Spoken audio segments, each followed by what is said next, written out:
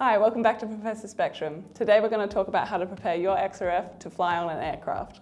So the first thing to be aware of is the restrictions around traveling with the lithium-ion battery. As of 2022, any lithium-ion battery under 100 watts has to travel as carry-on, so it cannot go in your portable XRF case. If you're unsure of how to calculate the watts for a lithium-ion battery, you do so by multiplying the volts by the ampere hours. For a typical XRF lithium-ion battery, such as this one, the voltage is 7.2 and the ampere hours is 5.8, so multiplied together that gives us a watt total of 41.76, well below the 100 watt limit. So it needs to go into your carry-on. And if you're not sure, usually they say somewhere on the battery. If it's a Bruker, also the Olympus ones say, it's typically on the back here, it will say below 100 watts.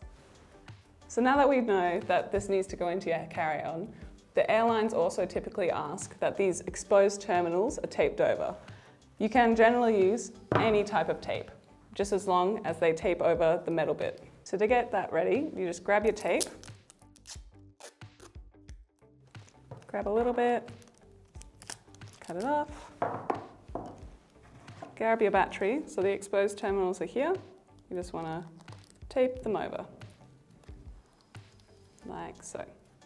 So then you pack that with the tape into your carry-on. Additionally, if you decide to send the XRF ahead of you, so not on the plane with you, but with a courier, and ship it across to wherever your destination is, you need to also tape down the terminals, pack it in the case, and make sure that it has less than 30% charge. But also check with your courier before you send it. If you are sending it via shipping or courier, and you are putting your batteries into the case, ensure that it is not in the XRF itself, but in its designated spot. That's been Professor Spectrum. We'll see you next time.